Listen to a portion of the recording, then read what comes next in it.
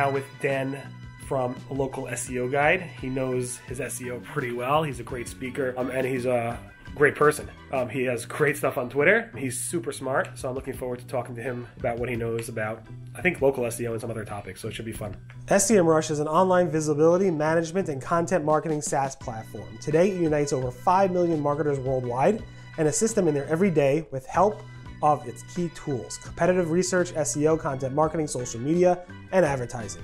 SEMrush always aims to provide a product solution to all marketing experts to ease their workflow.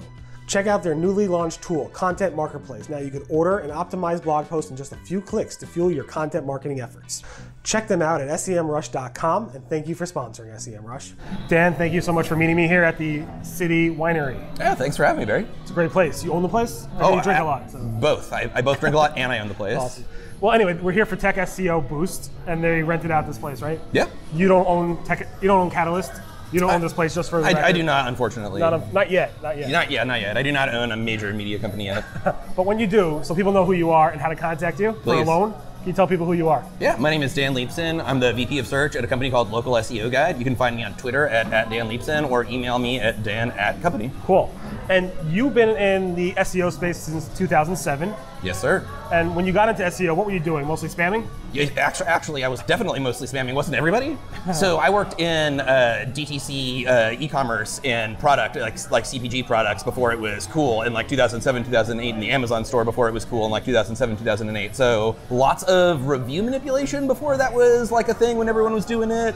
Before Amazon had its big kind of like push against like soliciting reviews. Right. Before offering people a product for reviews was like a illegal thing, before it was even like a banned process. People forget how much Wild West used to be in the internet. This is like when Facebook just launched their advertising product, right? And you could just do Facebook ads as like a brand new thing. Yeah. And like the Rafflecopter giveaways and all that stuff was like a big thing. Yeah, you mentioned illegal, because I don't know how illegal it was, but I know... No, it wasn't illegal then, but it's illegal now. Yeah, I actually know some SEOs that actually went to jail over certain types of affiliate schemes. Yeah. So... This was not an affiliate scheme. This was just simply like DTC, like, hey, if you review our product, we'll give you like a free product. I still get those emails, please review our products, and they're kind of worded in this interesting way. Yeah. And then you got into the local space, which you're kind of pretty well known for these days. Yeah. That was I would like to think so. 2012, right?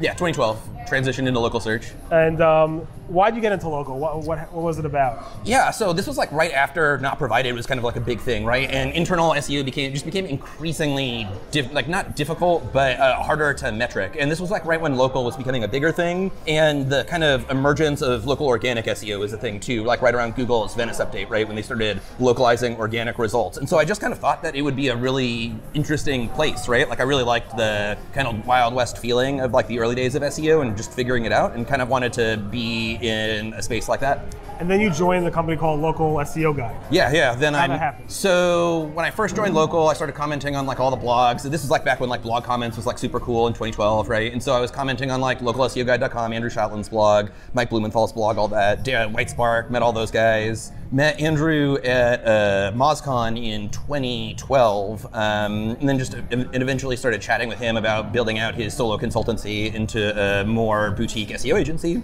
We met a few times, worked out really well, and have been working together ever since. And now you've helped grow that company from, I guess, 2 people when you joined. Yep, 2 people when I joined. I was the first FTE other than Andrew. And then you grew, now you're at 15 people? Just had our 15th hire, yeah. Awesome, congratulations. Yeah, thank you. And your title is VP of Search, right? Yes, I am the VP of Search, whatever that means. I do all the searchings. Right. So you're an expert on neural matching, I hear. Oh yes, all of it. The neural networks, positronic matrices, obviously. Those are cool. Yeah. I don't even know Google uses those yet, but Google does. They recently announced that they use neural matching in local search. Yeah, they did. So what do you think about that? So first, I think it's super interesting that Danny started doing PR announcements for the Geo team. We had talked a little bit about this in SMX East, but like Geo and Search are different, right? Like Geo is in Boulder primarily in New York, and like the Search team is out of Mountain View. They don't sit together, all this stuff. And so that kind of like cross-team functioning at Google is actually really great for SEOs, right? Like they have like the traditional big company silo stuff. Right. And so that seems to be really excellent for local SEO, just getting it to be more of a priority for their comms team. It's interesting because a lot of people think that Google My Business and Google Local stuff is so tied to organic search. I got an email on the way here saying, I got an email from the Google My Business team saying we're having a technical issue. Is this why Google's not indexing my website? I'm like, no. It's not related. Yeah, just downstream, right? Like it's one of those downstream things that's plugged into Google's organic ranking systems. Right. So Danny basically announced for the first time ever, Google announced a local search update or confirmed a local search update. Yeah, first time ever. And we don't really see many local search updates, maybe once every few months to 6 months, right? The last confirmed one, I believe, was actually the Pigeon one. Like the last big one was the one that kind of pulled in the organic ranking signals into the local pack rankings. Right. And so that was like 3 or 4 years ago, right? Like at least in terms of big announcements. So getting more communication, like better than every 4 years would be amazing. And I don't think this is about like a local algorithm update per se in terms of how they rank certain listings. They still rank them technically the same, in my opinion. It's more about how Google understands the query to how it matches up with the content. Totally. But this is like the trick in like the Google's comms, right? Where like search is zero sum, so it may not affect ranking, but the net is it affects ranking, right? But I agree with you. Like the way that I read it actually is that they took, instead of like the pack rankings being a downstream side effect of organic search, right? That there's some organic search ranking factors that trickle into it. That they took technology from the like organic search team and applied it to the system for local search, right? So it's not only are they better understanding language like as a whole, but like the actual local, like the Google Geo product in pack rankings, Google My Business can understand language better and not rely on kind of like the core Google systems, which is a big step. Yeah, and their advice, of course, is there's nothing you really need to do. And they link to a Google Help doc which discusses how to rank well in Google Local. Yeah. And it's like, what are the 4 things? Proximity, relevancy, prominence, and then I guess the listing itself, the Google My Business listing. Yeah. So are you gonna like change anything for clients that got hit, or is it too early to tell? So we haven't seen any clients get hit. This has like been a big discussion in the local SEO community. Yeah. So everybody I've talked to that does like multi-location enterprise or agencies that deal with like multi-location enterprise has seen no core terminal business KPIs change. So like call tracking, leads, Google Analytics traffic, right? Like clickstream data, none of that stuff has changed. Just the way that like Google understands results. So there's not much to change on that end, right? Like, but if you aren't kind of working to create content for local that is kind of expert content that's written the way that other expert content in that space is written, it means that you're less likely to rank in the future, I think, right? Like maybe not today, but in a year. I'm back on your clients not seeing an impact. If you're looking at the multi-location, I assume most of those people searching for those types of brands are searching for the brand name, not necessarily searching for like dentist or something like that. Right, but this also different in the query type, right? Where so like retail, for instance, has a lot of product-related searches that Google understands really well, whereas service-related searches have like a lot of mix of like dentist plus city is a good example, right? Which is why I was asking Danny about the keyword spam and business name, right? Because like here, dentist Boston, right, like would rank better than dentist because of the keyword business name spam. So just seeing like that change would be more likely to affect service-based businesses just as a whole, right? Rather than anything that's like retail-oriented. Right, that makes sense. So you're not making any changes for your clients, just pretty much all gun-ho, everybody's happy. And everybody's happy. That's cool. Anything else you think about this neural matching stuff that people have to be concerned about, or it's really pretty early? Because I know there's a lot of theories about this. Some people were saying, I know Joy Hawkins basically said that it's not about proximity, it's about relevancy, which is kind of true based on this neural matching stuff, which is kind of trying to find more relevant results. And then there was another guy who came out, I forgot his name, so I'm blanking on his name, but basically came out thinking that it's like, all right, they're only really shuffling up some of the results, not all the results, more than the first results kind of sticking more than the second 2 results. And so what are the theories that... But see, this is like why local search is really difficult, right? Is because it's all about context, right? Like Google ranks things based on the context of the search and the context of their inventory, right? How many pages or how many businesses they have for a thing.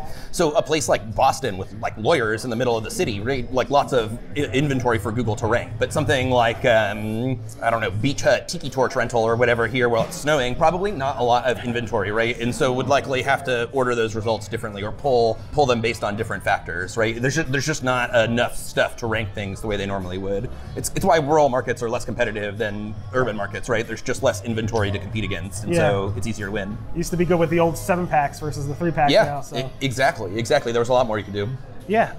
What are your biggest pet peeves right now with Google My Business? If you had any. Oh yeah. So I think it's absurd that you cannot get a dedicated account rep for a multi-location brand on the enterprise side when you have a verified bulk account, particularly if you have a verified bulk account like a huge AdWords account that are linked together, that you can't get like cross-functional support on that. I'm not talking about like ranking help. This is like my listing slid 2 positions. Like help somebody put a photo of a Nazi on our homepage, right? And that's showing up in Google My Business. Real story, we just had to like escalate it over the course of a week. Somebody put a picture of a SS Stormtrooper as a photo for an auto dealership. This like happens, right? It's like all the time. I thought their support was pretty good, even though they got rid of their phone support recently. I thought you could like just like send them a message or DM on Twitter, and they're pretty good about responding. But this is like not for bulk problems like that, right? So for something like that over a 500 location brand, somebody spent the time putting 500 different images across. It's just a common problem across all of their locations, right? So you'd have to go through, create a spreadsheet list, and like that's like generally the way that Google support works with multi-location brands is through like sending spreadsheets. And so without that dedicated account rep, it's just hard to document it all, right? And get it into the place where somebody can do something about it. Got it. Cool. Any other issues that you have with Google My Business? I mean, they're constantly, they seem more stable than they used to be in terms of at least the features in Google My Business.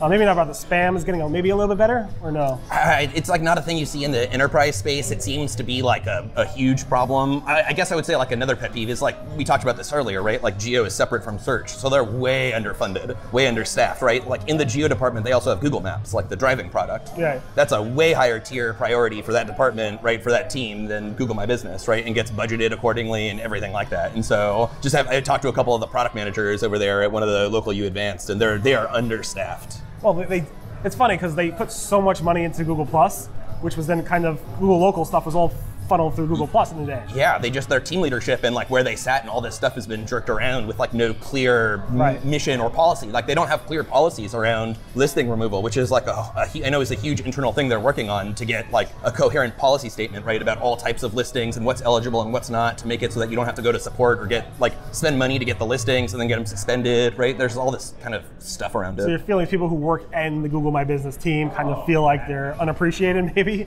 I mean, if you think about it, Google... They work on a small team at a big corporation. Yeah.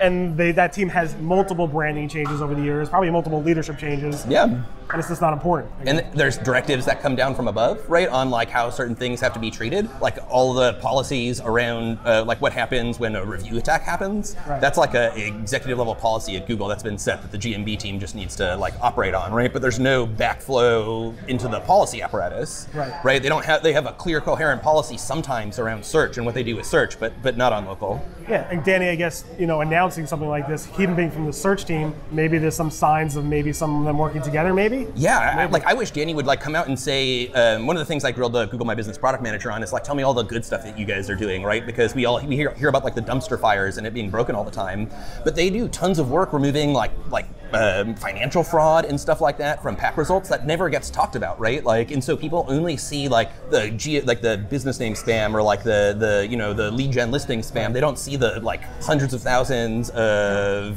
financial fraud GMB profiles that were put up or anything like that. It's just not communicated. They got to do their own marketing internally and externally so they can get more funding and more love from the community. So no one here has ever said or heard anything like that. It's true. That's definitely true. Well, thank you so much for doing this. I appreciate it. How can people learn more about you and follow you online? Yeah, at Dan Leibson on Twitter and Dan at localseoguide.com. Cool. Thank you very much. Pleasure. So that was Dan from Local SEO Guide. Super smart guy. He can talk about pretty much any topic, but his specialty seems to be local, obviously. And we were able to talk a little bit about the neural matching update, which happened in early November. Google actually confirmed it a month later. So it's nice to have Google confirm that and to have Dan's thoughts about that update.